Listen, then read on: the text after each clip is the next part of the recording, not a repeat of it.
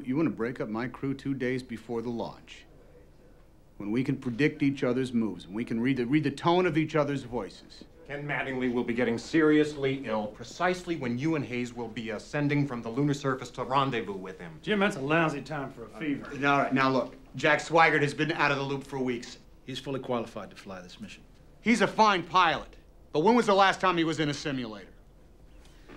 I'm sorry, Jim, I understand how you feel. Now, we can do one of two things here.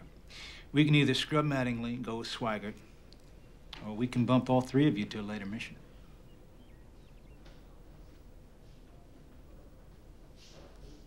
I've trained for the Fraumora Highlands.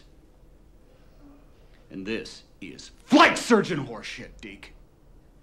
Jim, if you hold out for Ken, you will not be on Apollo 13. It's your decision. Let it ring. I gotta take that. Oh, why? Because I'm on the backup crew. The backup crew has to set up the guest list and book the hotel room. Swigert. Yeah.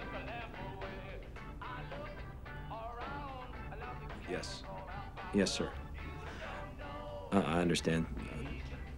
Thank you, sir.